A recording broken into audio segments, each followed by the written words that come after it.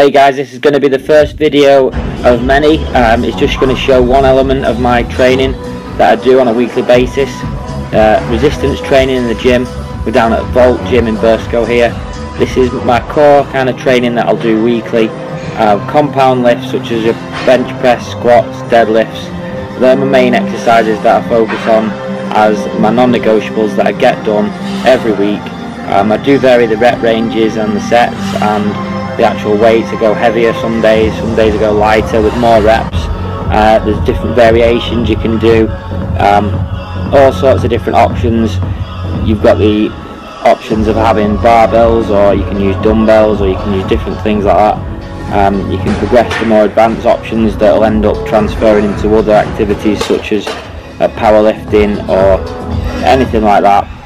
You can really improve your posture and your balance, these compound lifts.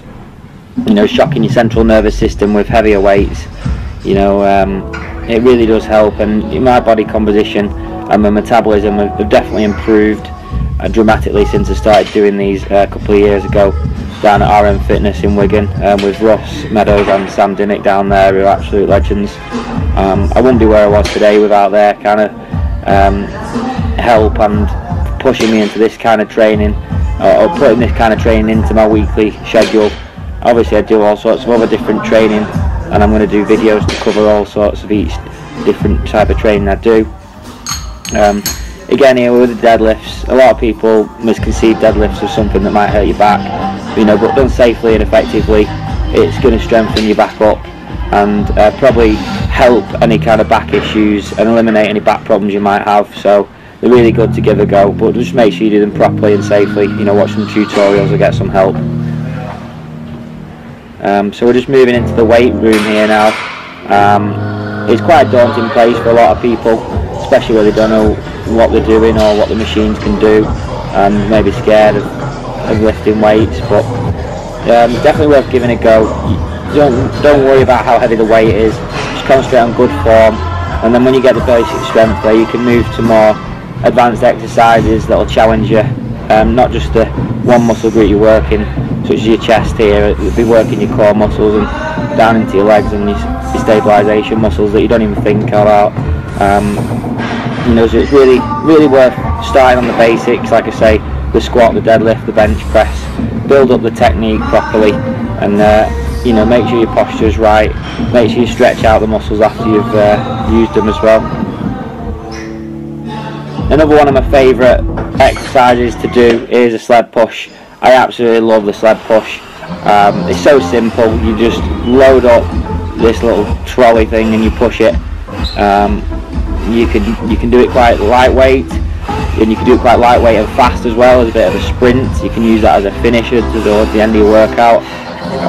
The amount of like lactic acid and things like that build up in your legs when you do one of those is awesome. Like, you feel like you've really worked your legs.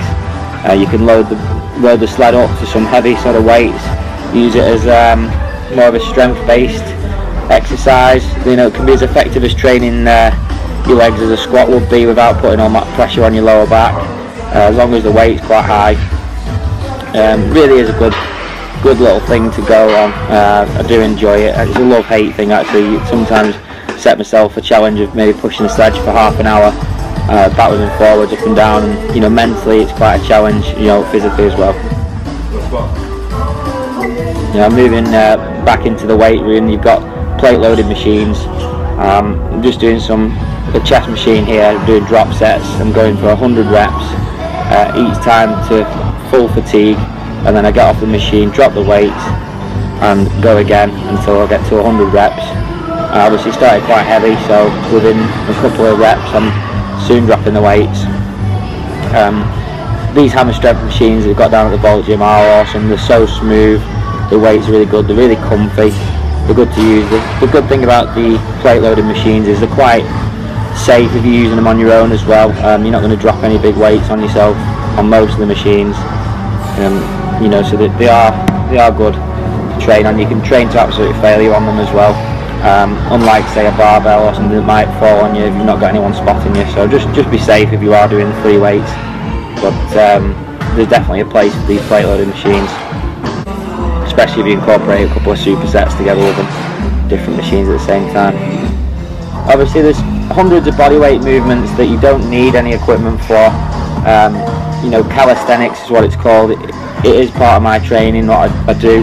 But you know, adding some weights to these kind of movements as well as you progress into them can really build your strength up.